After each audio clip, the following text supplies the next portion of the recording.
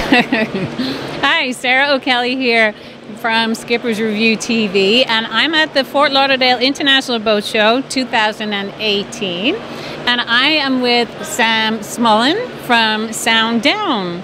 And Sam is not like a professional party pooper, are you, Sam? No, I'm not. You do enjoy a little bit of sound, but I find it interesting in the fact that you must be some sort of engineer, but you went with the direction of getting rid of sound. Absolutely. So at Soundown, what we do here is we are a noise and vibration controls company. So our products are all centered around really trying to reduce noise and vibration, and the marine industry is a big piece of our business. So we have solutions that we can work with builders who are doing new builds, owners of boats who want to reduce noise that is existing inside the boat already, to really give that experience of being able to enjoy the boat without making it sound like you're in a big truck or a tractor.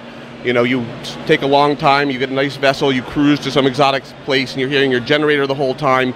It just really takes away from it. So, in getting the full experience of being outside and not feeling like it's not shaking and rattling. Exactly. So it's not just though insulating the hull. You found like lots of nooks and crannies where you have put. I noticed you have some rubberized kind of bolts. Absolutely. So sound really travels by in two ways. Airborne noise, which is, for example, the engine.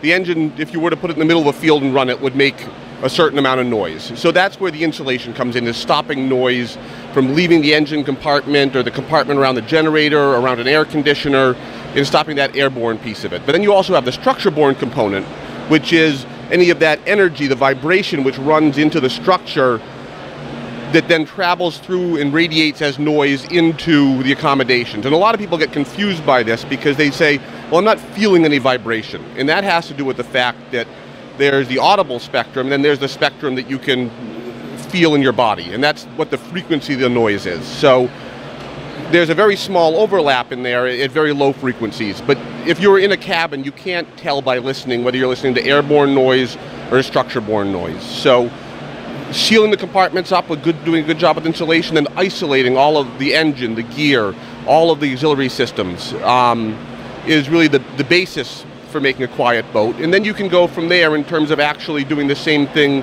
with the interior of the boat. You can actually isolate the cabin inside the hull, so you don't have any of that energy from the engine, from the boat going through the water. And it also increases privacy from cabin to cabin.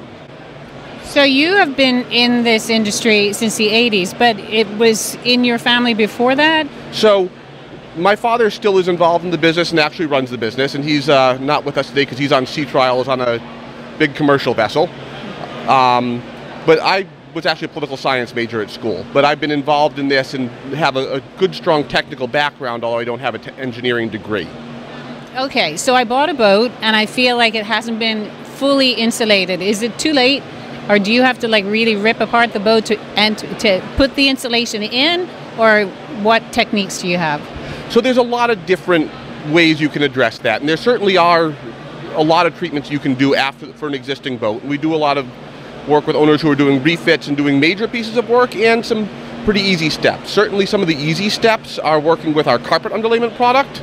And that is, so if you had a salon that was over the engine room and you had a lot of engine noise in there that you'd like to reduce, carpet underlayment is I'm going to grab a piece real quick.